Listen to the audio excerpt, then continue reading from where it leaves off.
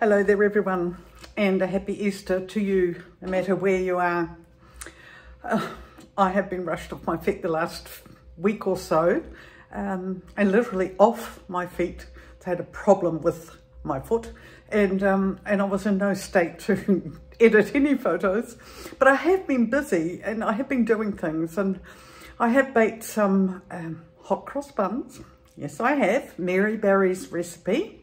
And I also, from Karen's kitchen, I baked her chocolate pie, plus another few bits. In my kitchen playlist, you'll find the cheese crackers that I've made, the two sorts, the butterfly ones and the bow ties. I've just made a few of those, and it's just been one thing after the other. And I am onto my beer recipe.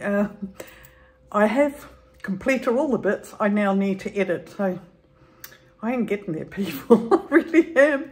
But the weather's good, so I keep wanting to go outside, and you know, there's all sorts of things. But I really did want to wish you all a very, very happy Easter and time with family and friends, I hope. Good weather. If not, keep warm and have a wonderful time.